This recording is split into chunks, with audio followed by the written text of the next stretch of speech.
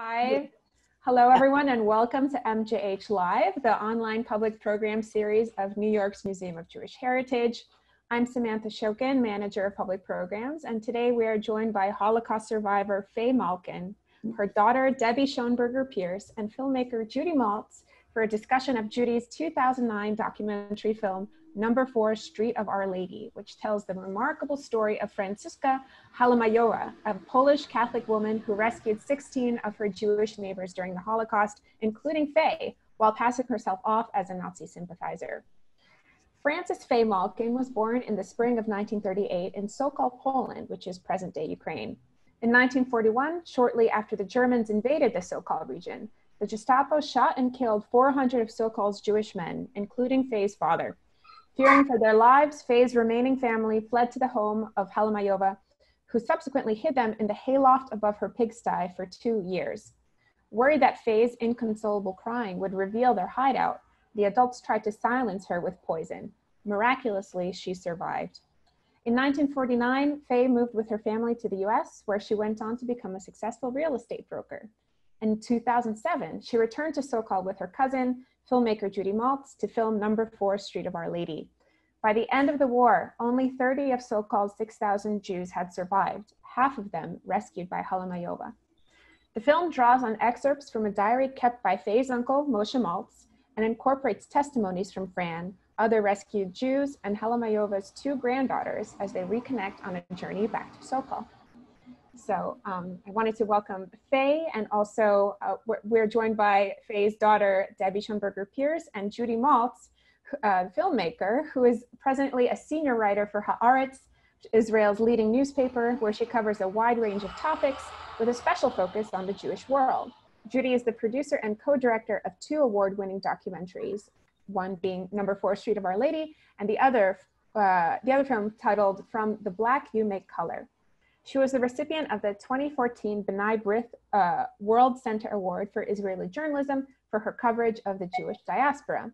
And today she is joining us from, I think it's Tel Aviv, right, Judy? Tel Aviv, yeah. Fabulous. Welcome, Judy. Thank you.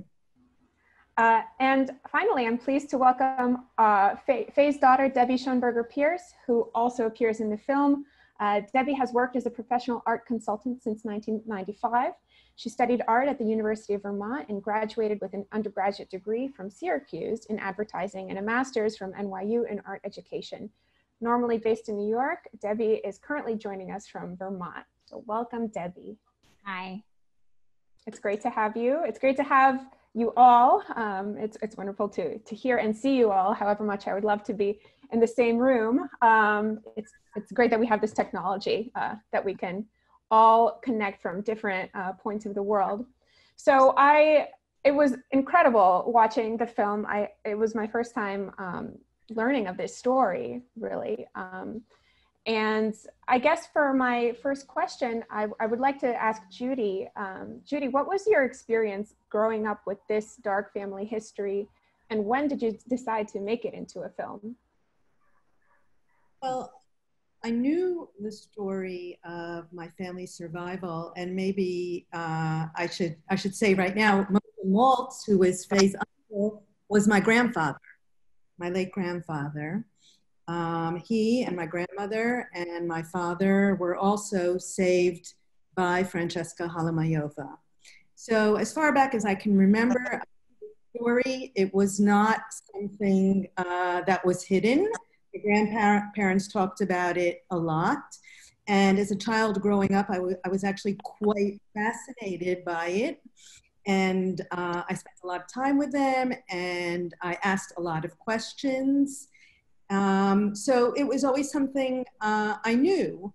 At some point in my life, I don't really remember how old I was, I kind of lost interest in it. You know, I became a teenager, I went to college, got married. Meanwhile, my grandfather, who he died in 1992, I never really got a chance to ask him questions when I was already an adult. And I regret that very much, because there are certain things that I will never know about this story. And there's nobody around anymore who can provide us with the answers to many, many questions. But at some point in my life, I guess it was maybe midlife crisis, I started thinking about it again. This was about, I guess, 15 years after my grandparents had already died. And I've always been interested in documentary filmmaking. Had never made a film before, but I was about to start taking a class in documentary filmmaking at a college where I was teaching at the time. And the instructor asked me if I had an idea for a story that I would like to make a documentary film about. And I said, oh, she said it had to be a 3-minute long film. I said, I have an idea, but I think it will require more than 3 minutes to tell this story. A week later, I approached this professor and I said, don't think I'm crazy, but what do you think about coming with me this next summer to Sokal? It's a town in Ukraine, and making a documentary film together. And that's how we made this film. Wow. Wow, that is amazing. I will be showing some clips from the film for those of you who were unable to see it in time. I forgot to mention that we will also have time for a Q&A at the end of this program. And I encourage all of our viewers watching to submit their questions and comments into the chat, and I will do my best to incorporate them into my interview. And also, in case you were unable to watch the film before this program, it is available online on Vimeo and I believe Netflix, if I'm not mistaken. No, Amazon. Amazon, sorry about that. It's on Amazon and also Vimeo, and I will send out a link to all of today's registrants to the film and also to the recording of today's program. So no worries if your friends were unable to make it today. Everything is being recorded. All right, so my next question is for Faye. Faye, can you tell us how Judy approached you with this proposal to go back to Sokal? Were you reluctant to go back, and did it take any convincing on the part of Judy? No, when Judy approached me, you see, unlike Judy's side of the family, I didn't speak to anybody about it, including my uncles, my mother. Debbie knew about it, but there wasn't much discussion. But I always had it in my head, I'd like to go back to Sokal to see it. And now there were 3 of us that were children who are still available around. All the adults were gone at that point. And my uncles always said, if you go back to Ukraine, they'll kill you. So when Judy approached me, I was, yeah, I'm on board. Her father needed a little convincing, my cousin, but there were 3 of us still left. And yeah, I was really looking forward to this. That's amazing. And Debbie, were you also on board with this, or what, did it come as a surprise to you? What was your reaction? You know, my mother always asked if I wanted to go with her back, and I'm always up for the adventure. So, and I wanted to see what it was like. So no, I was fully on board with it. The thing is, I had just had a baby, and she was she 4 months old when I left? So that was the one thing that the timing was a little off. So I ended up meeting them in the Ukraine, and instead they all went from Israel, and I went by myself to the Ukraine. And why I had no fear, my mother was very deathly afraid that I was arriving in the Ukraine by myself, that nothing should happen to me. That's, yeah, that's the family story. If you read the diary, by the way, that's the diary. Can you hold it up a little bit higher? Yeah. Yeah. Years of Horror by Moshe Maltz. Yeah. Well, I, my grandfather, I neglected to say this, my grandfather kept a diary in war in Yiddish. And without that diary, we would not have been able to make that film. Because my grandfather left in the diary very, very important information, such as, most importantly, the address of the home where they were hidden, and hence the title of the film, Number 4 Street of Our Lady. Obviously, that is not the name of the street anymore, but we did have a researcher based in Ukraine who was able to find out for us where was Street of Our Lady and where was Number 4, and that's how we found the house.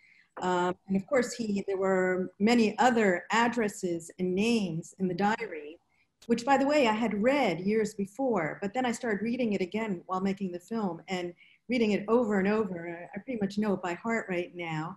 And there is incredible historical information in that diary.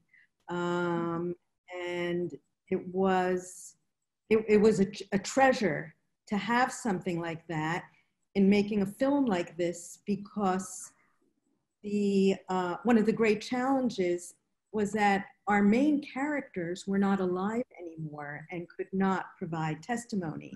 And when I say our main, of course, thankfully we have Faye and my father and Ellie Kindler, another survivor, and Sam Cram, who you meet at the end of the film. But my grandfather, my grandmother, the older generation, those who really remember were not around. And of course, Francisca Halamajowa and her daughter Helena. So we had to recreate the story with what we knew. And that was, you know, in this way, the diary was instrumental to making this film. and Francesca's two granddaughters accompanied us. They live in Hartford now. Right, and they appear in the film. Yeah. So actually, regarding the address and Moshe's diary, Judy, you say that you know it by heart at this point. Were you able to read it in the original Yiddish, or was it translated first? It was translated first, and I read it in the English, but there were certain points when things didn't make sense to me, or I couldn't really understand something in the diary when I would go back to the original Yiddish, and then sometimes with the help of my dad or my mother-in-law who speaks Yiddish, just try to figure out what exactly was being said, or if maybe there was, you know, a missing sentence that could make something clear. So when did the diary come into your life, and how long, I guess, did it take you to do the research, to put the pieces together in order to, you know, start the filmmaking process? Well, the diary was translated into English just before my grandfather died in 1992. So we had had it around for quite a few years. You know, I was talking before about some of the questions that I never had a chance to ask. Now, we always knew that my grandfather had a diary. It was like, you know, he used to, in the last years of his life, he would sit around, and that's what he did all day, was read his diary constantly. But I don't think any of us, Faye, you told me, I never asked him, why did he keep a diary? You know, I mean, there's a reason a person keeps a diary. Do they think that they will not survive and they want their story remembered, their piece of history, or do they want to leave it to somebody, or was it just a way of occupying himself during months upon months of spending time in a pigsty with nothing to do? So I don't really know, and I don't think we'll ever know why he kept that diary. But we we decided early on, and this was a fabulous idea that my filmmaking partner had, that this diary would serve as kind of a through line throughout the film. And if you've seen the film, chunks of the diary, obviously not the whole diary, are narrated. But then we also wanted to juxtapose what my grandfather remembered or what he was saying happened then with other eyewitnesses and other people such as Faye and my dad and Ellie Kindler who had been there.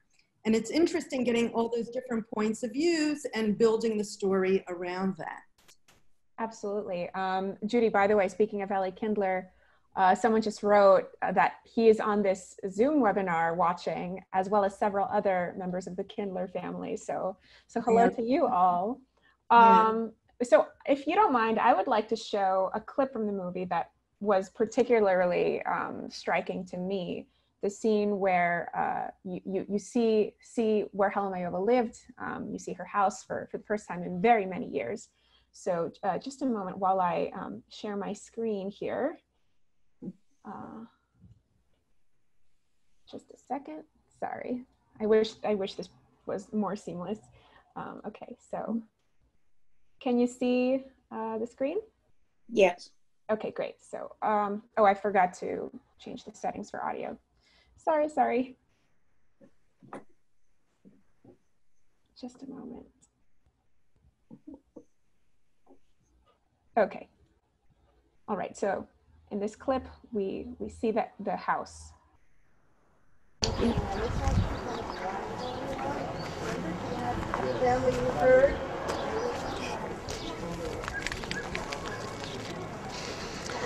Oh God, could never imagine being here. I know, we never imagined.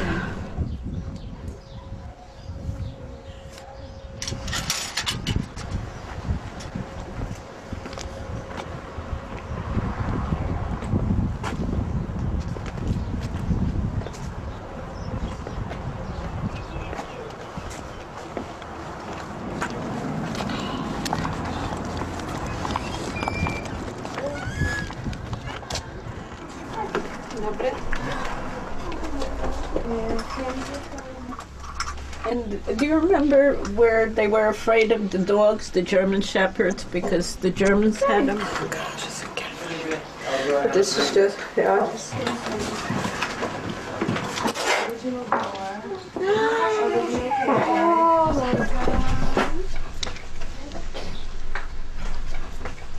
Mrs. Halamajowa is bustling about her pigsty and her house, looking as busy and excited as the mother of a bride after all her wedding guests have arrived.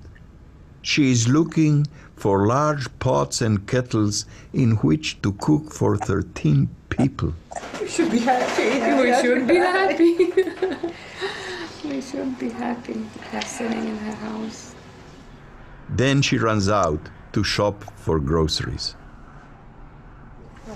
בדרך כלל זה היה מרק או כל מיני סוגים של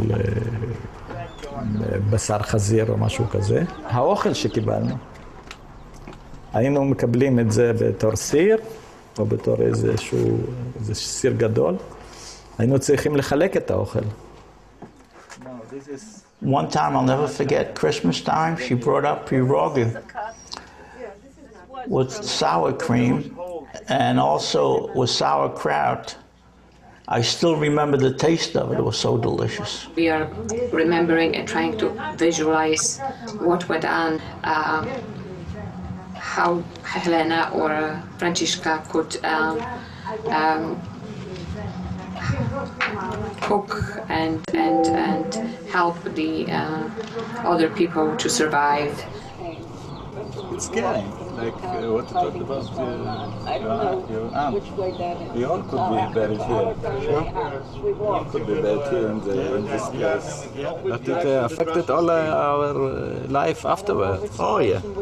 We want to deny it, but we can't deny it. No. It somehow or other. Yes. Especially those who were older. My brother and my family and your family. Yeah.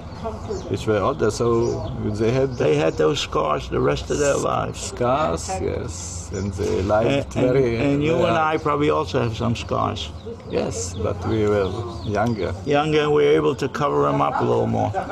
We didn't understand everything that's going on. The horrible.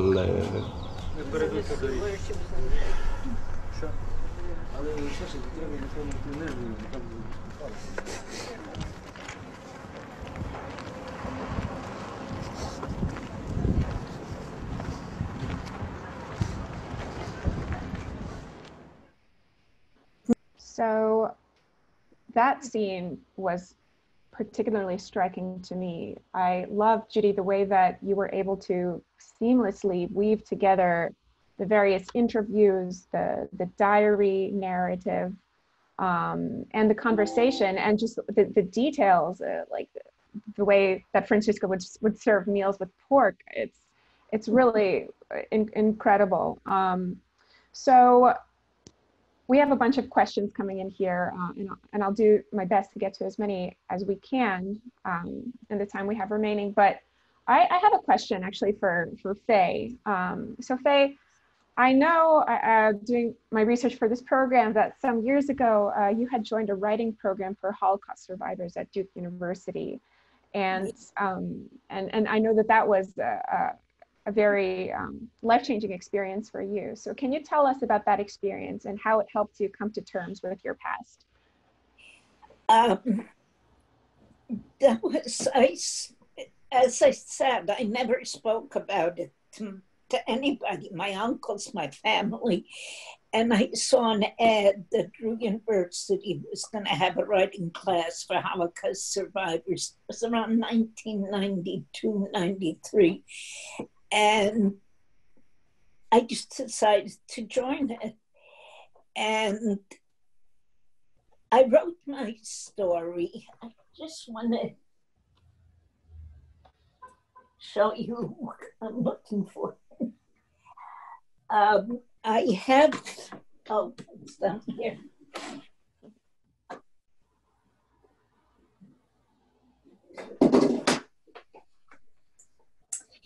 That's the book they put out.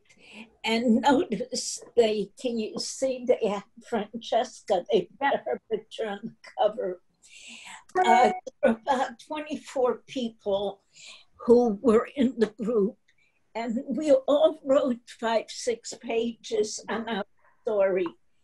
And after that, it stopped at that. I told my story, and that was it, until Judy called, and I guess it was 2006, 2007, when Judy said, do you want to do this? And I was young. And after doing the film and after going back, and a lot of things changed in my life at that time, around 2010, 2012. My husband died, my job situation, I lost a lot of people in that period. And that's when I became involved, and then it brought it together. It also brought it together for me when I went back and I left Sokal when I was 6 years old. And I was in hiding between, I guess, 4 and 6. So I was born into it. My father was murdered when I was 2 years old when they came into our town. So I really had not had a concept of a father. My mother never remarried. And it was, so when I went back and I saw the site, the old brick factory, where my father and 400 other Jewish men were murdered, that brought the whole thing to me for the first time. Because before that, it was just something in the background. And then it became very real. Right. And I'm curious for for Debbie, actually, when did you first learn of your mother's story, and what was your reaction? So it's something, when I was a kid, we never really discussed, but somehow I knew the story, not the full story, but, you know, I knew she was a survivor. Maybe from my grandmother, she would always tell me Hitler killed her husband. But as a child, I didn't know what that meant. I thought personally Hitler killed him, that they knew each other personally. I didn't know exactly what she was referring to. And then when I was about 10 years old, Judy's sister actually had shown me a written excerpt in a book about Sokal, Poland, that we had, that told my mother's story about, I'm assuming everyone saw the movie here, about when she was poisoned. And I guess at 10 years old, you're sensitive and smart enough to know not to bring subjects up unless, that could be so hurtful and harmful. So I never asked about it, and I just knew the story. And she never discussed it until we, I would say when I remember her first discussing it is, I guess, around the time when she took the Drew University course. It was also Schindler's List had come out, and Steven Spielberg was doing the Shoah interviews. And my mother did do a Shoah interview. And I think that was probably around the time when I was able to learn more and ask questions. Before that, I did interview my grandmother once when I was a teenager for some school projects. So I asked her a little bit, as a child might. I do regret never really speaking to her about her experiences before the war or after the war. I never really knew my grandmother, because she was just, it was just more, we never talked about it. So, so I would say, it was sort of a gradual learning process. Yeah. So you mentioned about the poisoning. And when I first learned about Faye's, childhood, I couldn't believe this. And watching the film really helps, bring it to life. So if you guys don't mind, I'd like to show a clip from the movie where this is kind of depicted. So let me once again share my screen.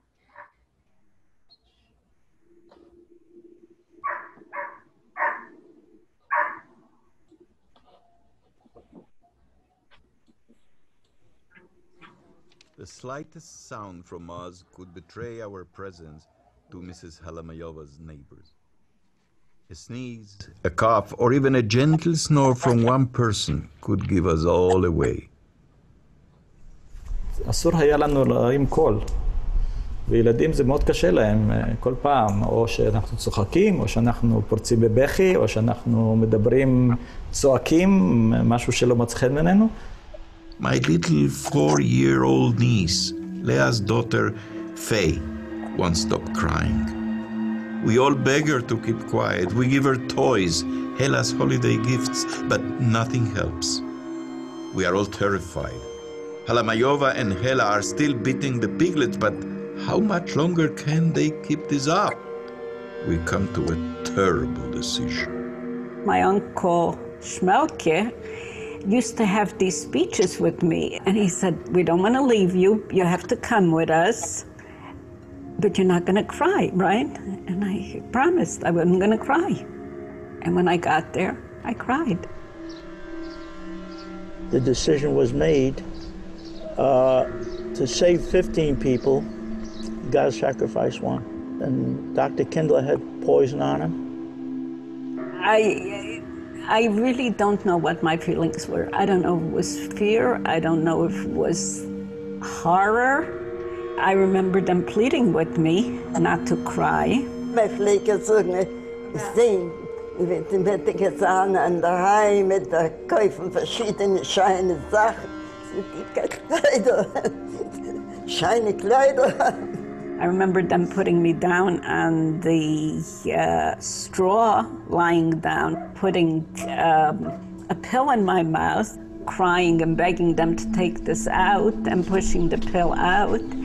I remember calling for my Aunt Yitte, please, I'll be good, leave me be.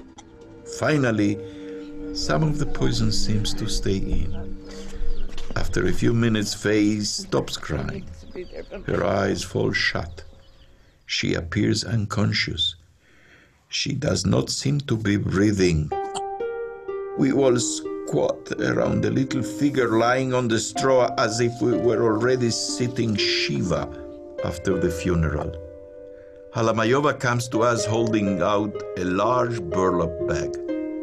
The child's soul is with God now, she says. Put her in this bag. I'll bury her. Dr. Kindler leans forward to keep up the limp little body from the straw. As he touches the child, his sensitive hands feel something unexpected. He motions to me and whispers in my ear, there is a pulse. It's faint, but I can feel it. And they all thought that she was dead, but somehow or other she spit it out. When the doctor went over to me, he said my mouth was all bruised. And I whispered, Mama, ich lebe. Mom, I'm alive. You know, I've lived with it my whole life. I'm going to stop it there. But what a harrowing and gut-wrenching scene.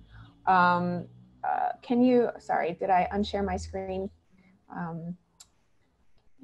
I would like to ask Judy a few questions about the making of the film and all of these difficult scenes to capture. So throughout the film, we, in addition to the interviews with the various family members, with Faye and others, there are also some local Ukrainians who knew Halamajowa personally. I'm curious, Judy, how you were able to get in touch with these individuals and track them down, and also Halamajowa's granddaughters. This is such a feat, you know, being able to track down all of these far-flung people. So what was your process for that like? So we've been in touch with the Halamajowa's granddaughters throughout the years. There's an excerpt at the end of the film where you see they remember receiving all these packages from America growing up in Poland, and I recall watching my grandparents send them packages. So there was always contact between the families.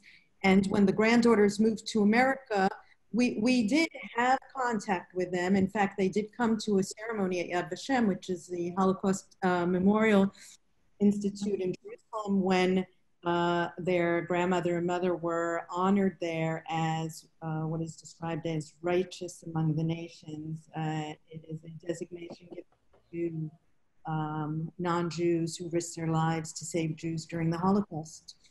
So we did have contact with them. I had not been in touch with them for years. When I called them one bright day in June 2006 and said, asked them if they would like to travel back with us to the town of Sokal, which, by the way, neither of them had been to ever, because they grew up in another town in Poland. But for me, as a journalist, for me, the biggest coup of this film, which is kind of like the news that didn't exist before, because we had my grandparents' diary. I knew the story, but the real journalistic coup, in a way, was being able to locate people who lived there then, because there were only 3 left. Most of the population had been transferred out when the Russians moved in, or even beforehand, Poles like Mrs. Halamajowa had been thrown out because there was a Ukrainian majority, and the Ukrainians hated the Poles as much as they hated the Jews. So there weren't really original residents of Sokal around. There were 3. And through our researcher in Ukraine, Alex Denisenko, we were able to track down 2 of the 3. Actually, all 3, one did not want to participate. And I can only imagine what were the reasons. So there was Maria and Vladimir. And they were both extremely charming and welcoming. And for me, at least, they added something very special and new to this story. Thank you. We have a few questions here about, well, this question comes from Susan. She wants to know how you were able to choose the film's narrator and whether he has a relation to the film at all, because he has a peculiar accent. She wonders if this was done on purpose. The narrator is my late father-in-law. Oh, wow. Yeah. And he's Argentinian born, but lived most of his life in Israel and speaks many, many languages, including Yiddish. Mm. And we were looking for someone, we didn't want an American. It was hard to find someone who had an authentic Yiddish accent, but we figured that he had an accent. It was hard to really describe where it was from, and that would be good. And he also has this wonderful, wonderful voice, and did a wonderful job. Yes, that he did, and that explains the peculiar accent. Mm-hmm. So question for Debbie and Fran. This film came out in 2009, so 2 years after both of you went back to Sokal. What was it like watching it for the first time, and how have your lives been impacted by the film since? All right, I'll start, Debbie.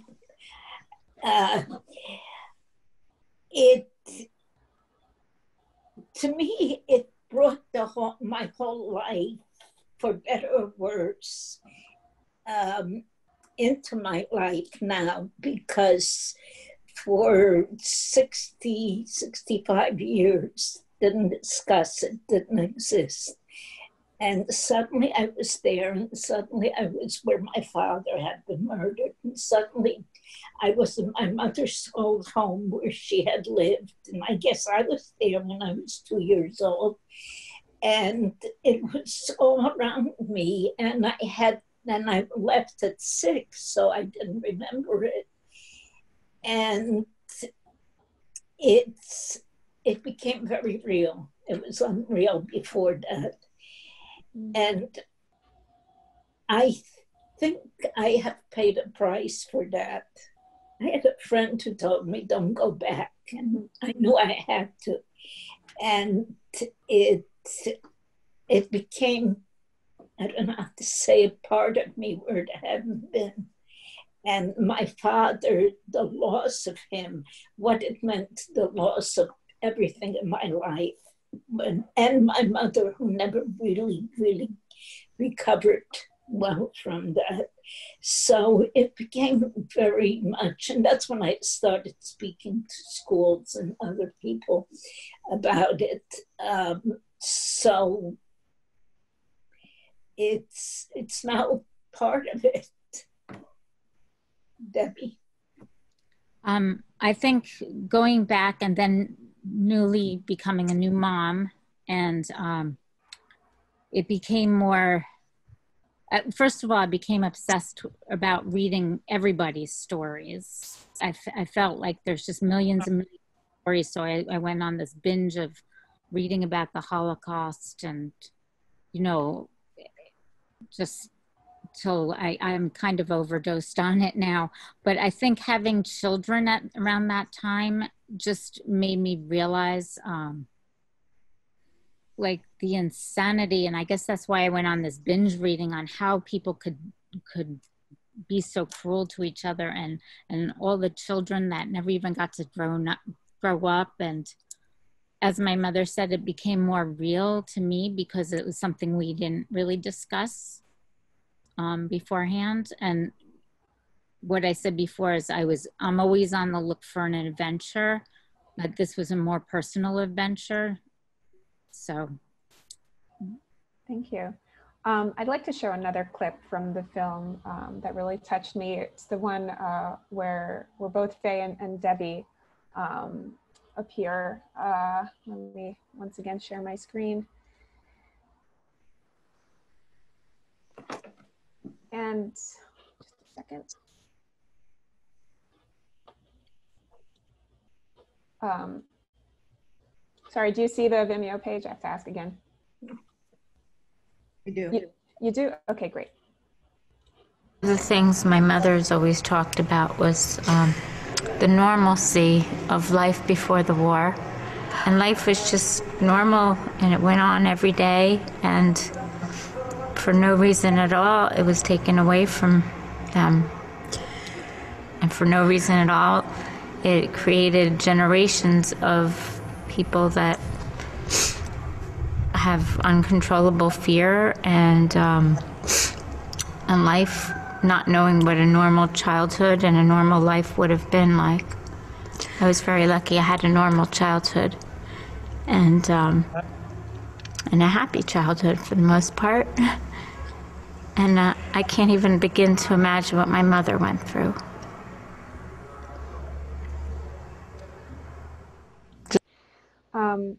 I think it's hard for all of us to imagine what Faye went through. So we have time now for Q&A. I know some people have been sending in their questions, but I encourage everyone to submit your comments and questions in the time we have remaining. And also, I'm getting a bunch of questions about how to access this program later on. All museum public programs are recorded and uploaded to our YouTube channel. So this one will also be uploaded hopefully tomorrow, if not next week for sure. So, okay, we have a question here about, actually several questions coming in about Moshe's diary. And the book was published at one point, but I believe now it is out of print. So can you tell us if people want to read the diary, how can they access it? Is it available in libraries or anywhere else? It isn't available in many libraries, especially libraries that belong to Jewish institutions.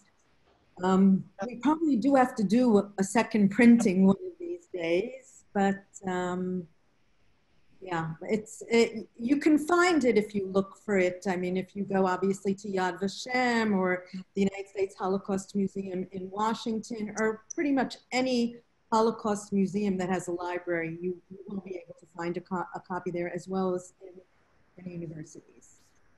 I just want to say, if you can't find it, because I had dropped off some copies in your museum, but they were sold. I downloaded it, and I think I sent it to you. Mm-hmm. That's right. So, yeah. Right, it's out of print, and so yeah. Anybody who wants it, let me know. Let us know. We do have a PDF file version of the book. So if anyone's interested, we can direct you to a variety of resources where you can read. I just want to say about the book, it's not just our story. He tells you from the time the Germans came into our town, the ghettos that were set up, the search for finding somebody to hide his family, and then the actual war, 2 years we weren't hiding, and afterwards being rescued, liberated by the Russians and the things he found. So I've been told by people, if you know Natalia Alexion, she uses it in all her, she says it's the best description she has read of the period of the Holocaust. So yeah. But I want to second what Judy says. There should absolutely be a second run of printing because it's just such a important story. So more questions coming in here. This one comes from Susan. Susan asks if there is any information on what happened to Francisca's husband or daughters. I know that her son was killed, that was mentioned in the film, but the rest of the family, what happened to them? The husband, as far as we know, they were divorced, and we've heard that he ended up in Canada even. Her daughter, she had a daughter and a son. The son was killed by the Nazis under quite tragic circumstances. He was also helping to save Jews. And her daughter had 4 children, 2 boys and two girls. The 2 girls and 1 son live in the United States. The older son died very young. He was married in Poland. And 2 years ago, I took a trip to Poland. It was part for my newspaper, writing a story about the Jewish community in Poland. But I also joined a group of women on a group of women from Israel. It was an all-women's trip to Poland. And I decided that when I was there was something, I still needed a little bit more closure after making the film.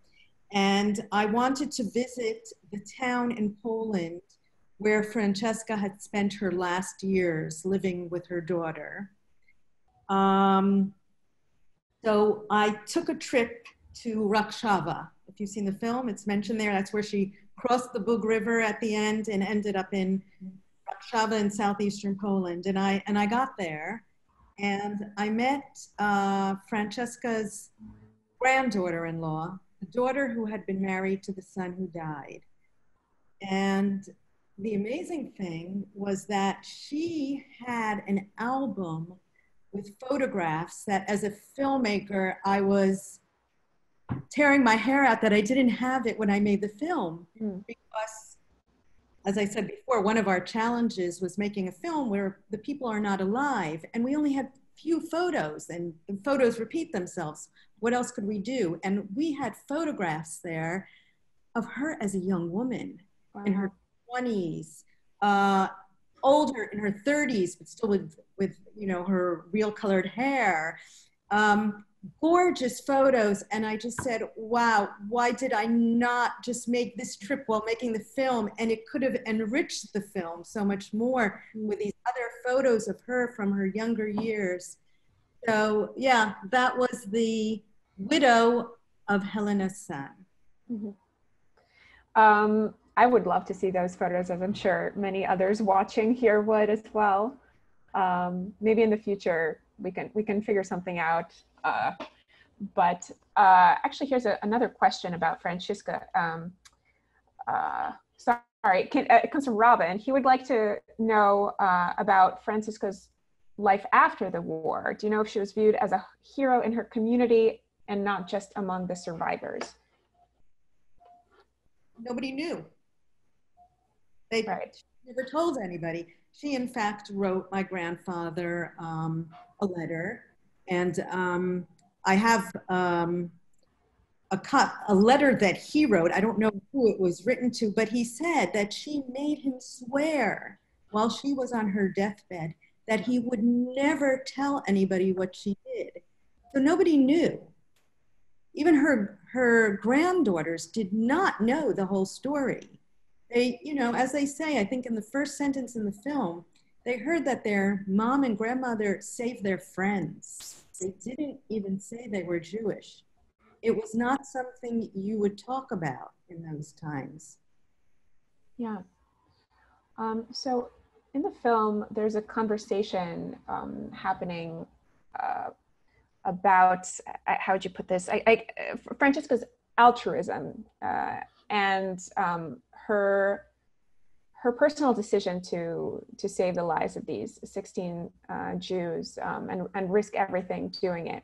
So Carrie would like to know, what factor do you attribute to Francisca's altruism, and why do you think she decided to risk everything to do this? What made her kind of different from her neighbors in this regard? Anyone can answer. It's open-ended. I can't answer. I think She was a very tough lady. I was intimidated by her, so I stayed away because I had cried and caused all that problem. I think if she had a drive, if you were trying to kill Jews, I won't do it. I'll protect them. She was defiant. But otherwise, there's no way of telling it, because had any of us been captured, she and her daughter would have been killed too. Yeah. So it's, and one thing, we were never hungry. She fed us. She took away our waste. She was a total caretaker. We called her the angel, the Malach. Yeah. I think, I forget who it was in the film, maybe Chaim, who said that she's just a sucker for saving people or something like that. That was a great quote. So actually, that's a great segue into this next question. And I think this is addressed in the film, but maybe for those of our viewers who haven't yet seen the film, you can explain how Francesca was able to procure so much food for 16 people without being discovered by the villagers. According to my grandfather's diary, her son was very instrumental in this. He worked for an oil company. He would bring her barrels of oil and she would barter them at the local market for food. So that was one way she was able to get enough food. Also, you know, we were there. We saw her garden. She grew a lot of potatoes. She had some pigs. She had an apple tree, and basically they ate what she grew in her garden. I think. Do you have any memories of anything else? No, and she had pigs and chickens, which she slaughtered from time to time and used them. Right, and there was also some mention of, you know, people began to get suspicious about, you know, because she would just say, I'm just feeding the pigs all this food and this waste is just coming from the pigs. But people, some kind of I guess smarter people who were on to her were able to somehow figure out that it's probably more than just pigs. But yeah. So we have time. We have 5 or so minutes left. So that's time for one more question. If let me just see here. So okay, here's a question actually that I'm curious myself about the music in the film. The music stood out to me as being particularly beautiful, and this question comes from Lee. He feels the same way, and he wants to know, Judy, how you went about selecting the pieces for the film, and also the last song in the movie when you're doing the clips, like fast forward to where all of the family members are today. Can you tell us more about that song and the rest of the music? Sure. So except for that song, the epilogue, all the music was written by my brother-in-law, Izar Schechter. He's a musician. He is vice president of the Rimon School of Music, not far from here in Ramat HaSharon. And he did all the music except for the last song you mentioned, which is a song that was written by an Israeli band called Alma. And it was dedicated to a young man who was, I believe, killed in a terror attack named Benina. And my husband had been on a trip to Israel at that point. We were living in the States then, and he brought back the album, and I heard that song, and I said, okay, I want this for our epilogue, something about it. And I had my co-directors listen to it, and they liked it as well. And I wrote to them and I said, you know, we don't have a lot of money. This is a very shoestring operation. Would you be willing to let us use this song in the film, obviously for credit? And they were happy to. Wonderful. So we're just about out of time. This has been such a enlightening conversation, and the movie itself, I want to echo what one of our viewers said. It was outstanding. Thank you so much, Judy, for making it available to the public. That is very generous of you, and we're so grateful for the opportunity both to watch the film and to speak with you today. Thank you once again to Faye and to Debbie for joining us from all over, from New Jersey, from Vermont, and Tel Aviv. This was a fabulous conversation, and I hope we can, you know, do a repeat of this sometime in the future in person. It would be really, really swell. Thank you.